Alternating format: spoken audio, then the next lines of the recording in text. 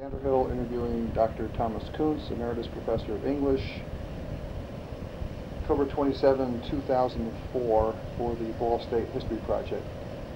Tom, I'd like to begin by, of course, thanking you for agreeing to help me with my study, but I'd like you to tell me some about your educational background, where you're from, where you got your degrees. Kind of take me up to Tom Koontz at about the point when Tom Koontz decides to accept an offer from Ball State. Okay. Well, I'm a Navy Hoosier. I grew up in Fort Wayne, a year or so in the Texas Panhandle during the Second World War, and then back here for school through high school. I went out of state, just across the border to Miami of Ohio for my undergraduate years, and then came back into Indiana for my master's and doctorate at IU Bloomington.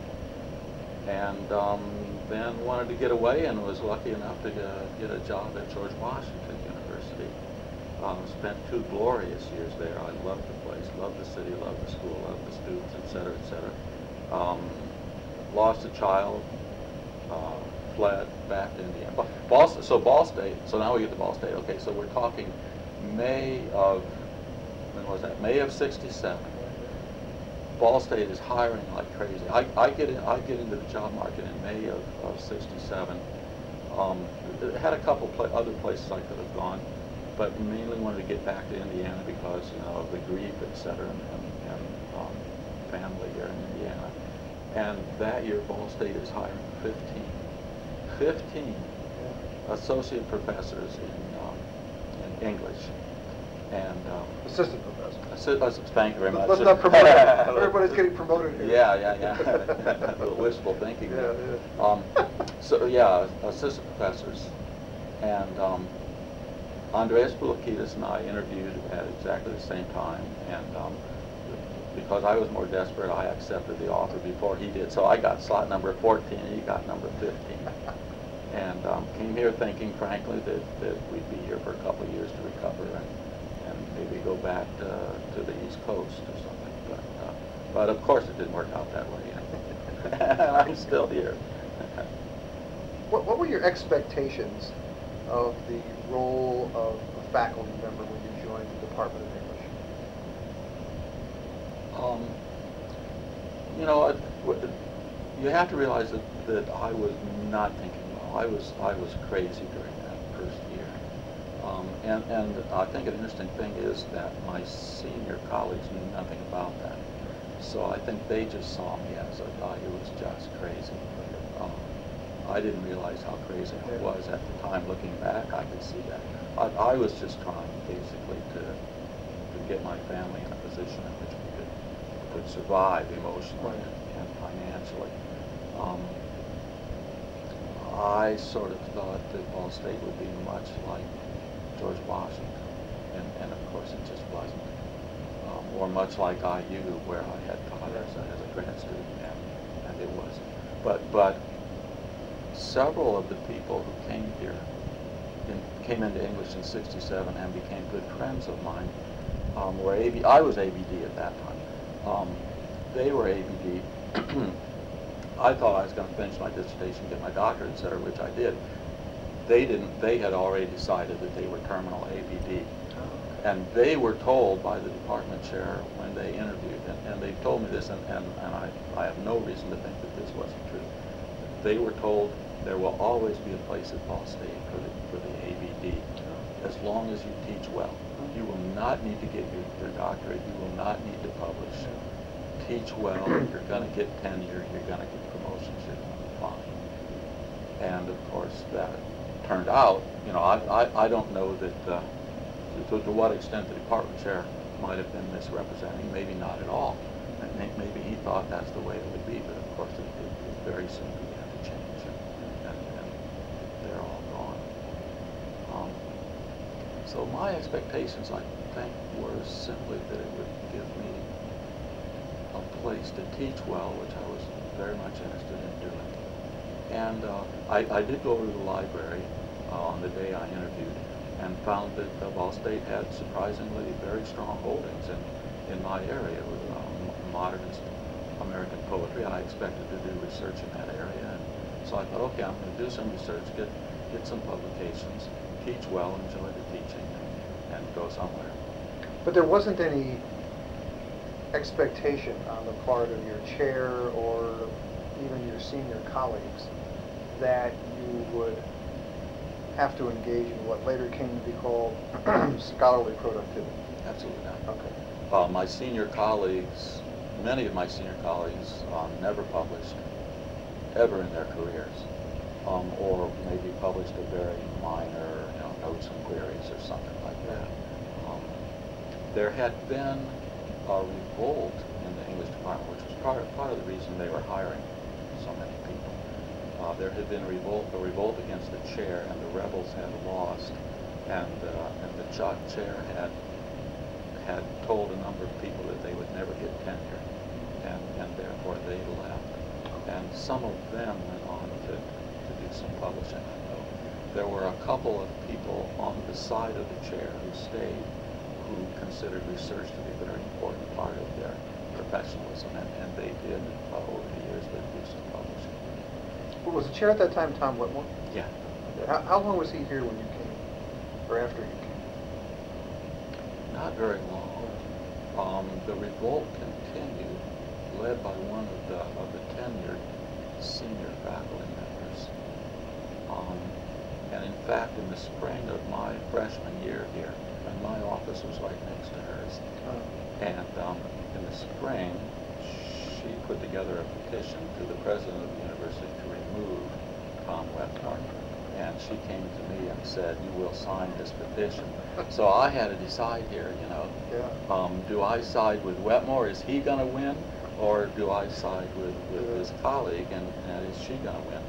And I decided she was going to win, and in fact she did. I signed the petition.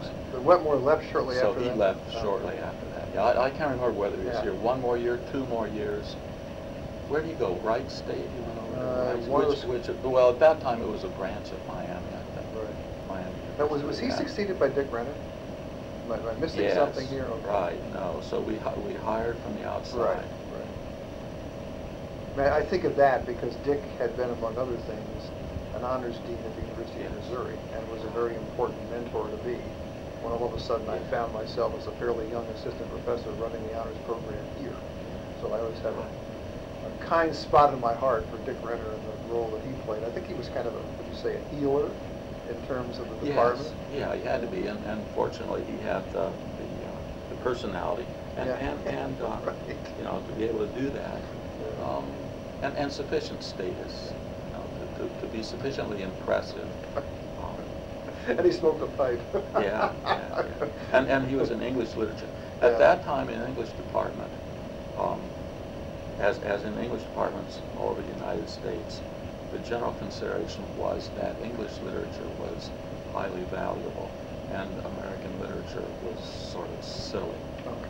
And in order to have any status in an English department, I think anywhere in the United States you had to have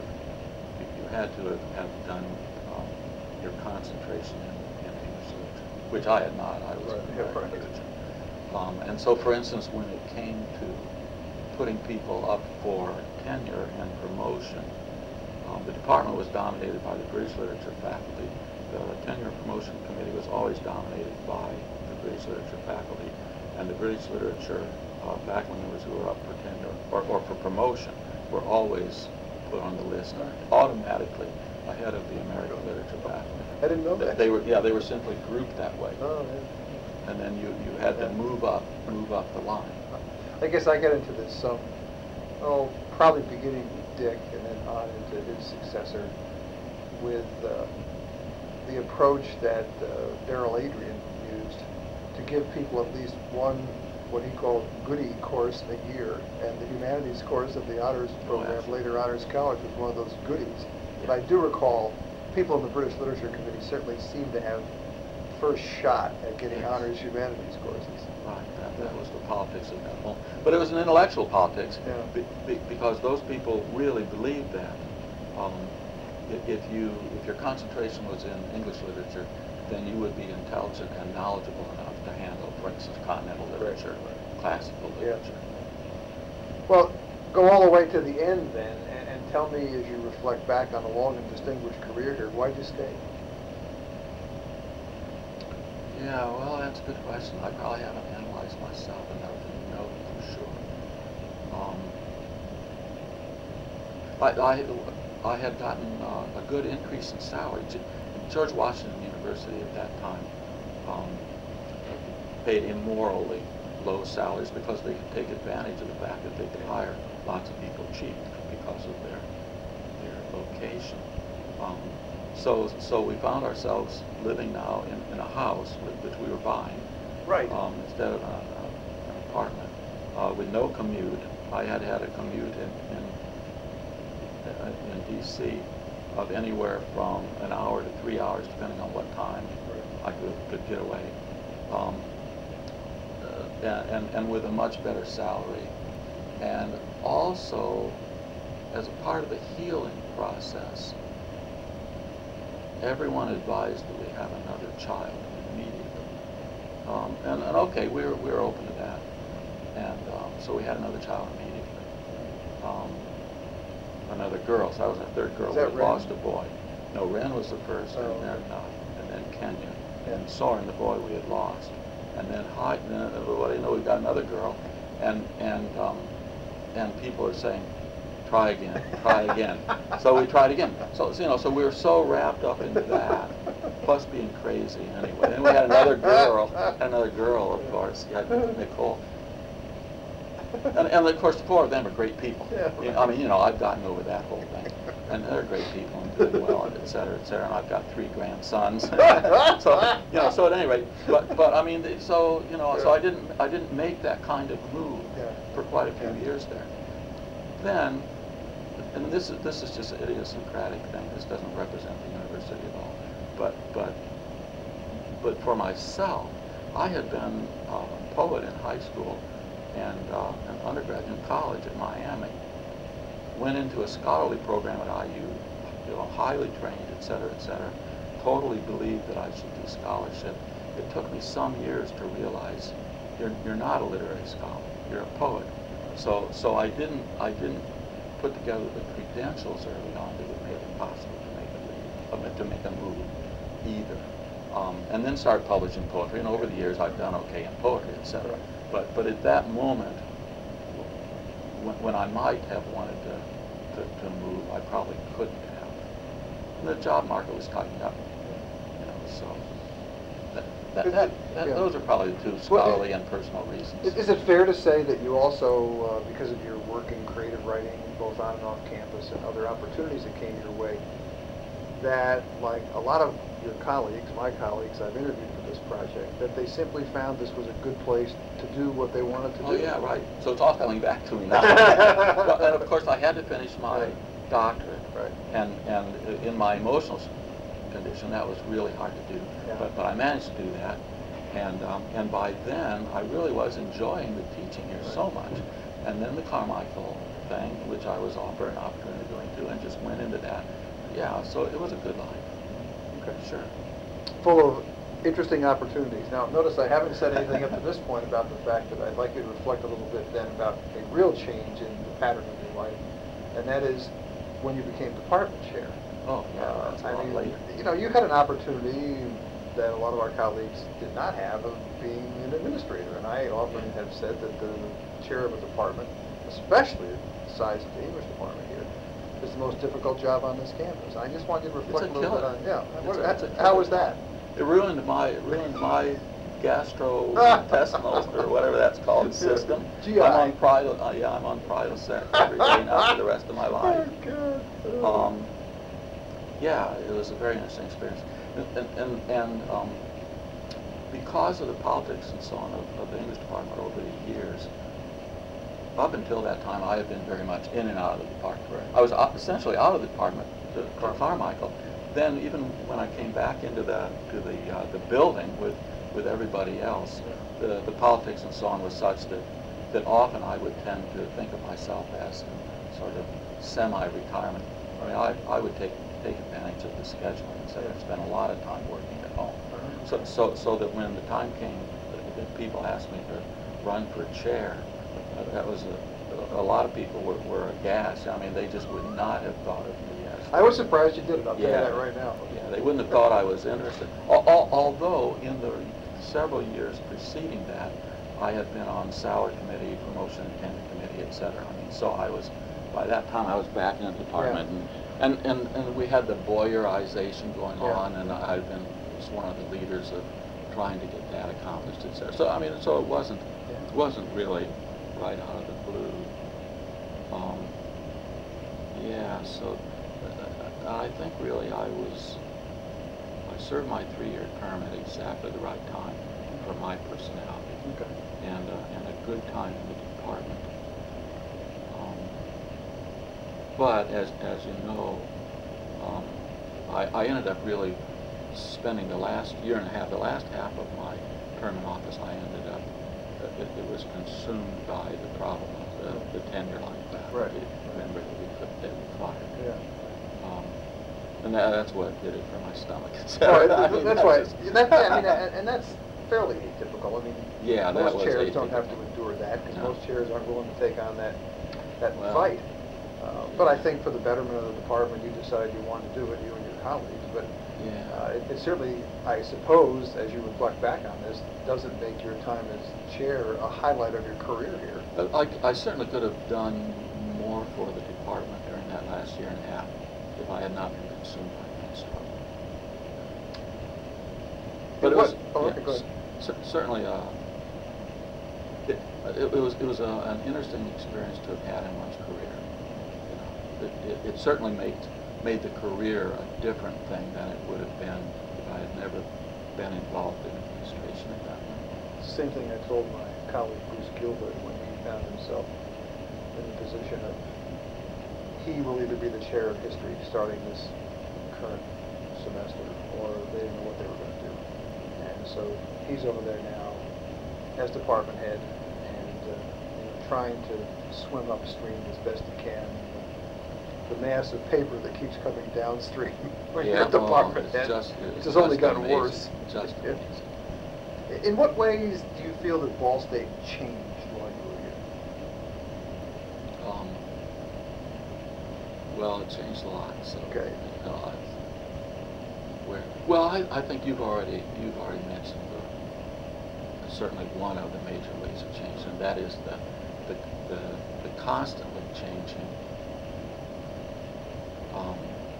expectations of the faculty to be more and more productive, and that took place all over the country. I take it that's my impression. There's especially schools like Ball State, emerging universities as they used to be called. Maybe a little later here than some. Yeah, surely. But it did happen, and I think at least in the English department it's still going, and so of course that produced a lot of frustration and bitterness and so on with people who couldn't adjust to those changes well. But it's been very exciting for people who could adjust to those changes, and the change in the reward system.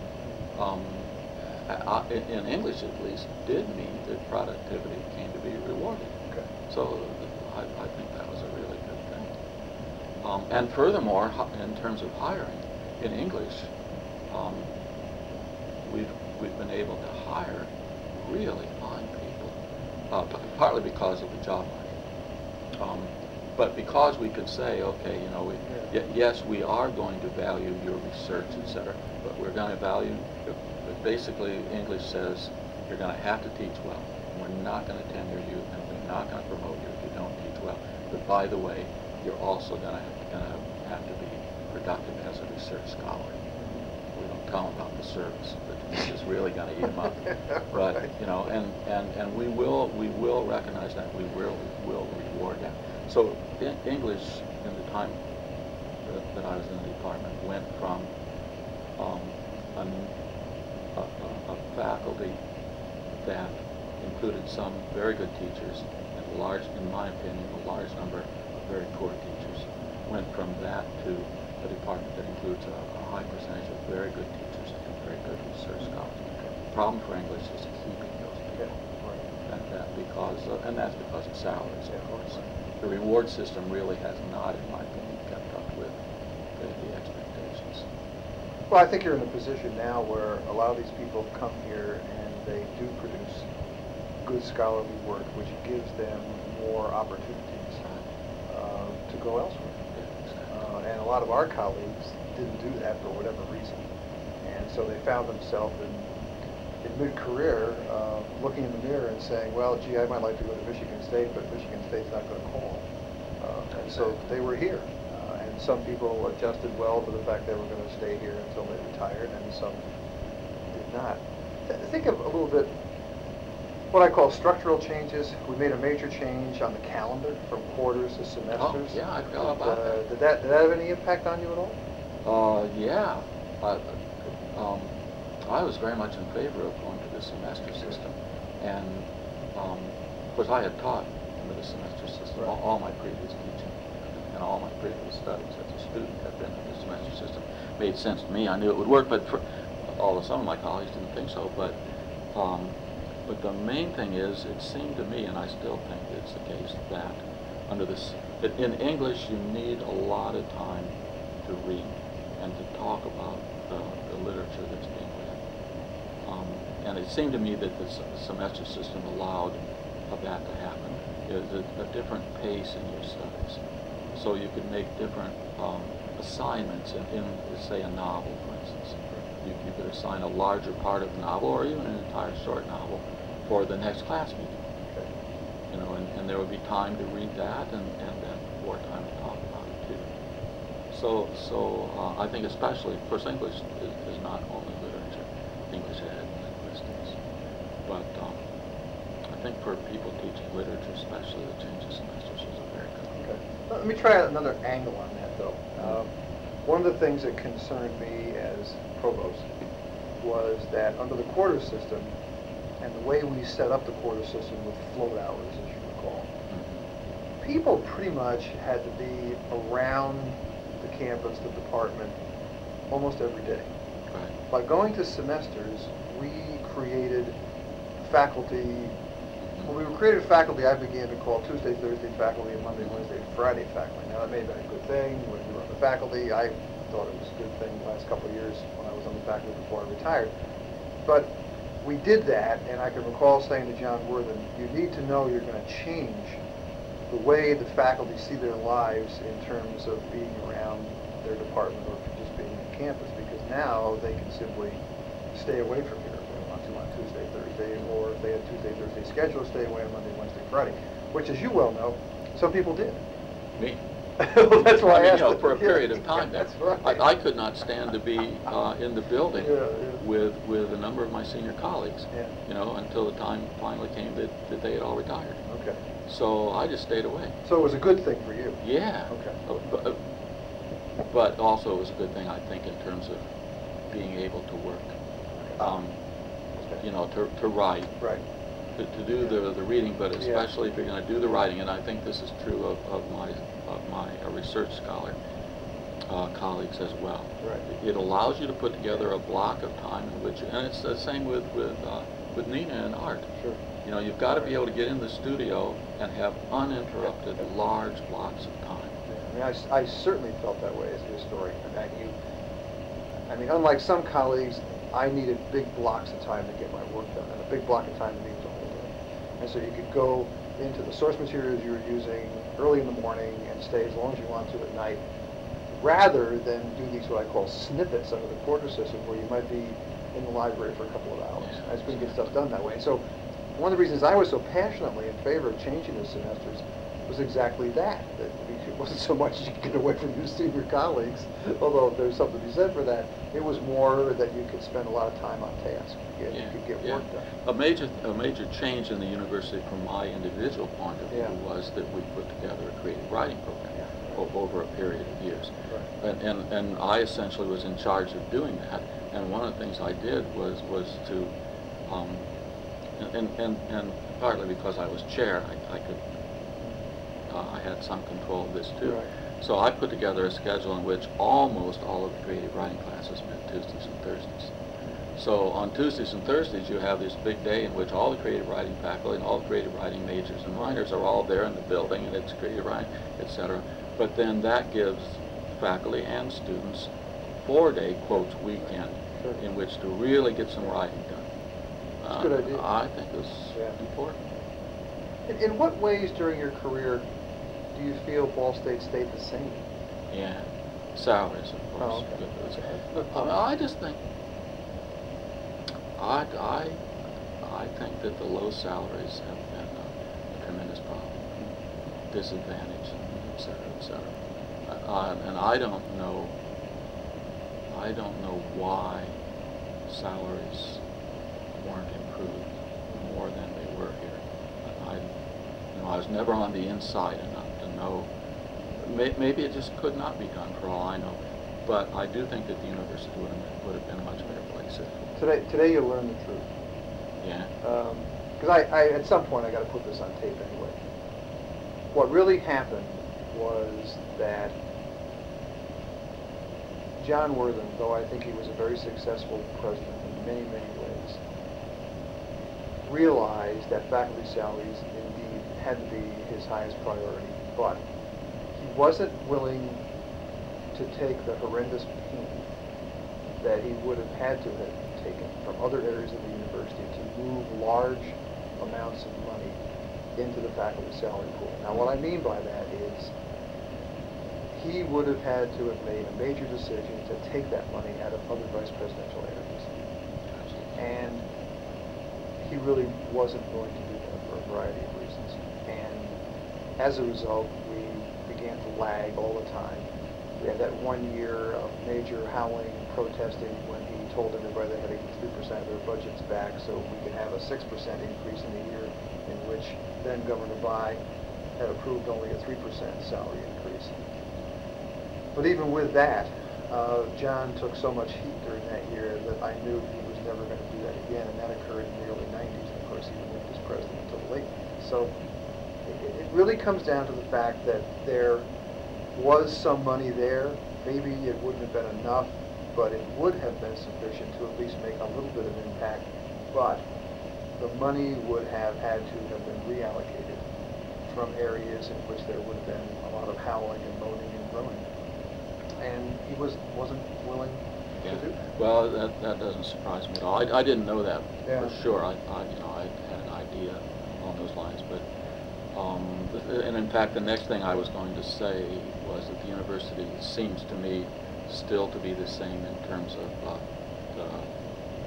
having the non-academic areas having too much power in the university. Well, I want to get that because I want to ask some questions about governance a little bit later, but I think that's probably true, and I think that also has to do with the fact that John came out of a student affairs background and really saw the university as one that needed to have equal shares almost of people who were in different areas of responsibility. There's no question that's true, and I can tell you that flat out, and John and I used to have a lot of discussions about it. And related to that, another thing I'll mention is it seems to me another way in which the university has not changed, or at least has not changed enough, is that there are still too many people in positions of power in the university, as in the city, who seriously lack imagination. Yeah. They're retrograde. These are retrograde people, mainly because they just don't have the imagination. And this, I had a tremendous shock as I adjusted to being at Ball State.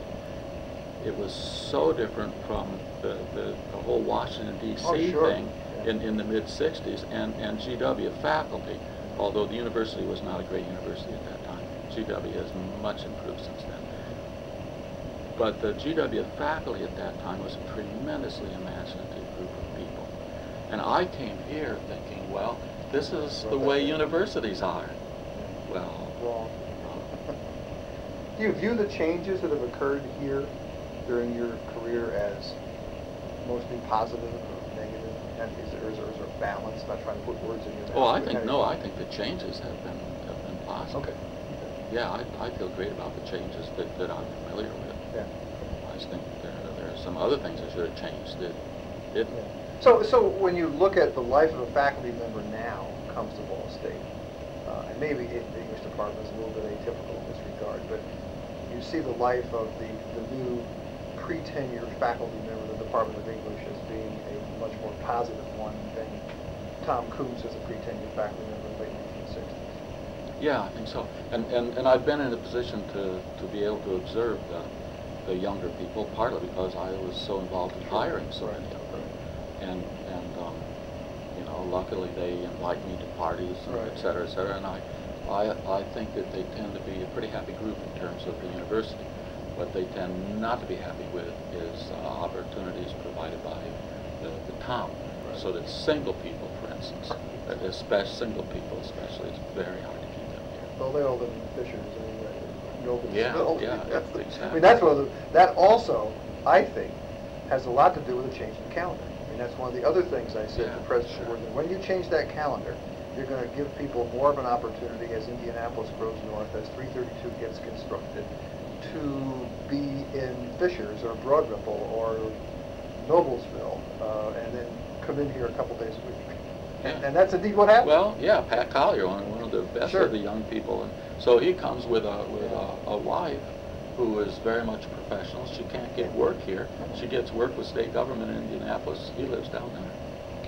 Who are some of the people in your career, either here or elsewhere, who've had a particular impact on you? Well, you obviously. Oh, well, that's kind of to say. I mean, for good or ill. Yeah, no, very positive. I mean, I thought, you know, just for the record, I'm one who thinks you were a great provost. I felt really good when I heard you were going to be provost. I thought, all right. You know. It was a fun time. I mean, you're an imaginative person, so I mean, I think that makes a tremendous difference. Et cetera. So I mean, I could spend 5 minutes praising you, but that's not what you asked me. No. So.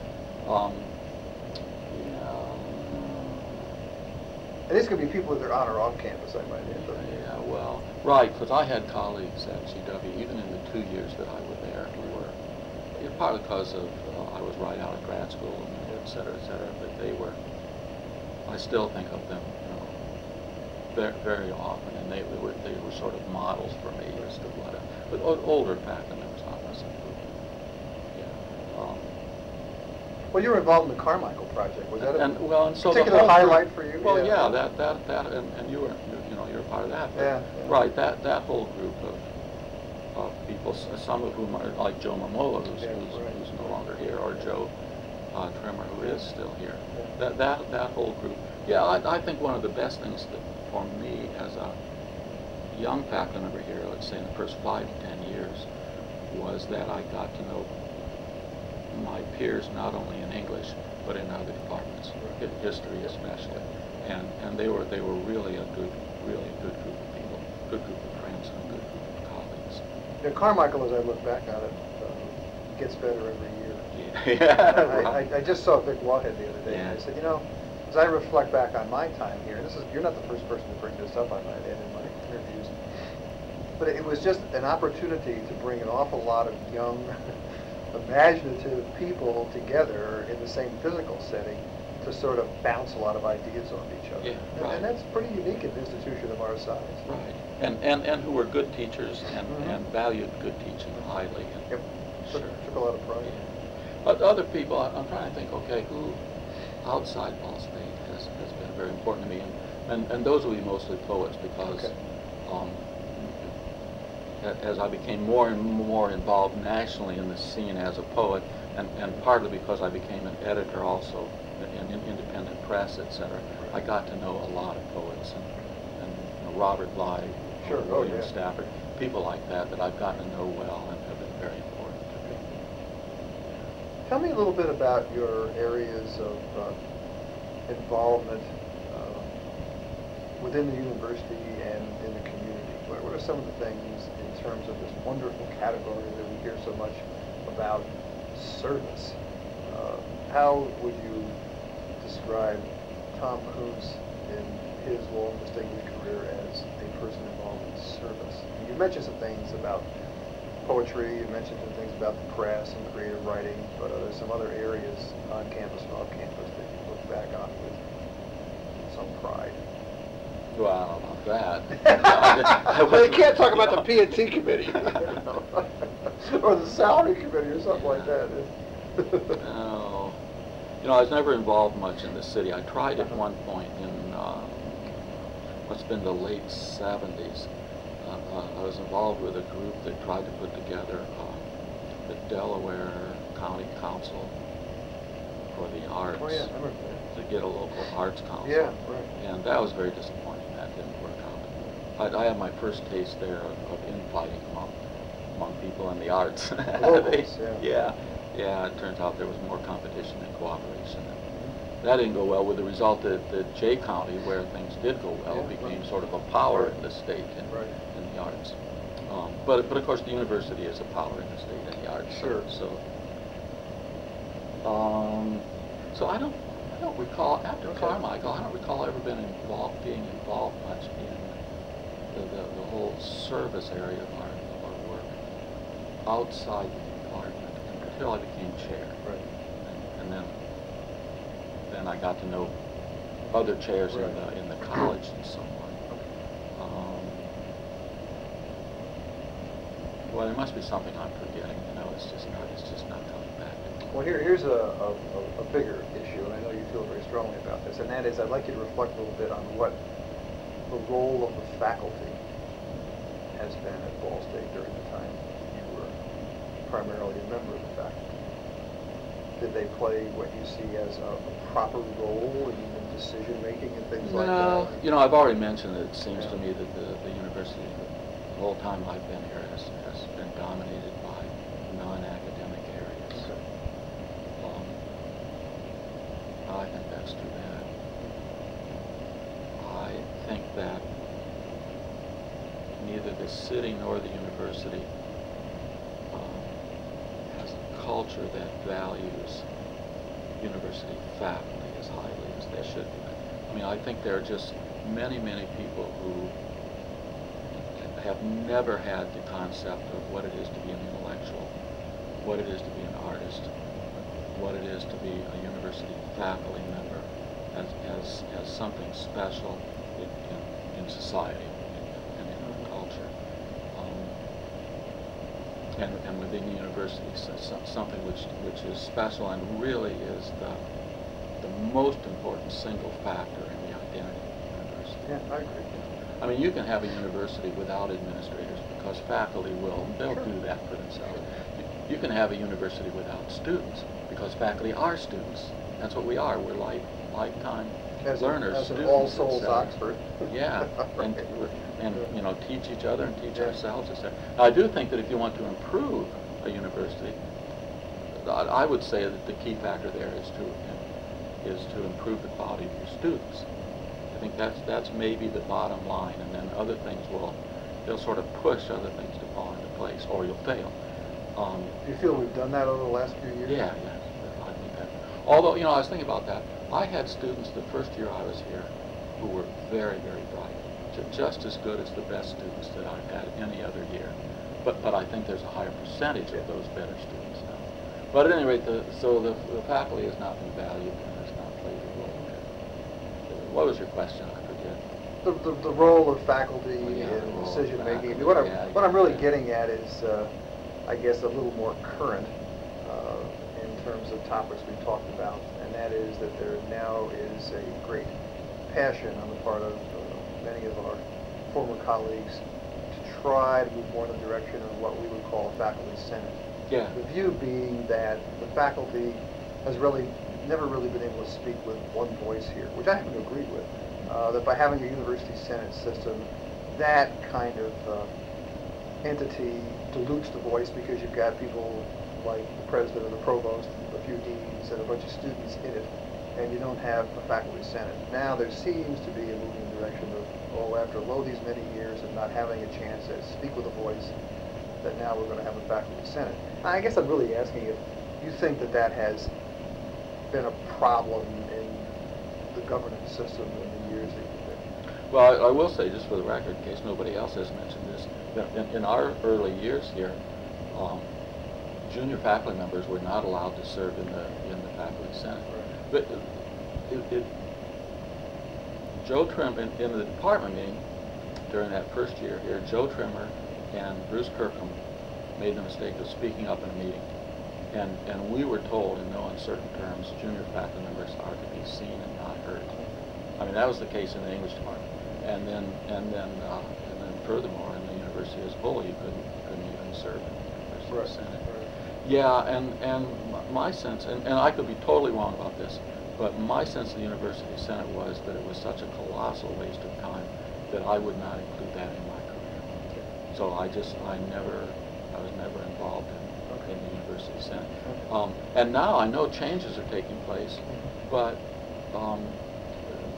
really beginning when I had my arterial problems, etc., and the operation, etc., I really sort of began to lose touch with that dimension of what's been going on at the university. So I've heard that these things are happening and they sound like good things to me, but I just haven't been involved in it. You touched on this a little bit before, but I'd like you to reflect as kind of a final category on the relationship during the time you've been here of the town and the gown. I mean, do you think it's any better now than it was when you first came? I mean, I'm not trying to put words in your mouth, but you did use this word, and as you get this kind of retrograde city administration. So we hear so much about Ball State doesn't do enough for the community, and I happen to disagree with that. I think Ball State does an awful lot for the community that one never hears about. Sure. So I'd just like to get your perspective on the town-gown relationship. Because I moved out of town. So Yeah, no, that's right. I mean, I lived right downtown for a while and then moved out into the country. Right. Oh, it's a problem everywhere. Okay. You know, isn't it? That's what I hear. Yeah. And it's probably still a problem here, although my sense of it personally, within the arts, and I'm involved somewhat because of Nina as a painter. Sure. She's, you know, so I'm involved in that. Yeah. From that point of view, I think the town-gown situation is much better than it was. Certainly, my experience there is more positive now than it was back when we tried to do the Delaware County Council for the Arts. Well, the art people, I think, are involved a lot with the downtown because the gallery space. with the sort of renewal or restoration of, right. or whatever of the downtown.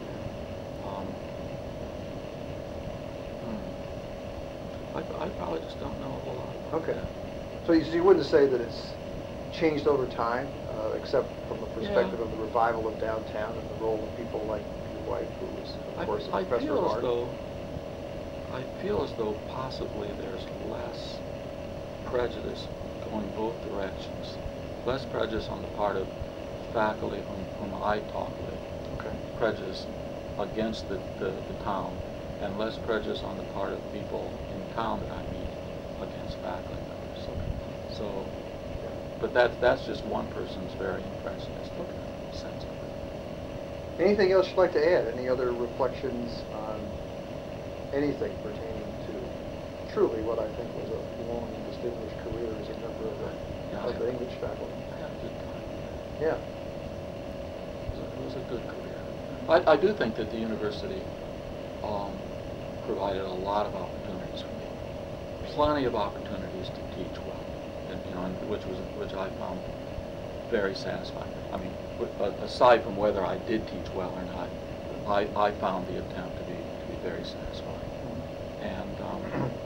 And also a lot of support in terms of creative arts grants and assigned time of various kinds. Everything but salary, you know, everything but salary, and in all ways except salary. This university turned out to be a very good place for me.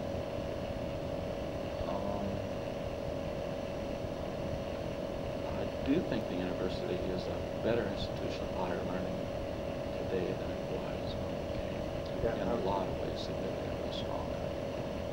I guess it's really, though, looking at it as you do and I do, from the standpoint of, gee, there are also a lot of ways where it's been very good, but it could have been far better. Yeah, I think so. Definitely. Salary only being one example. Yeah, no, sure. Opportunities, you know, but when we did the super course thing. Yeah.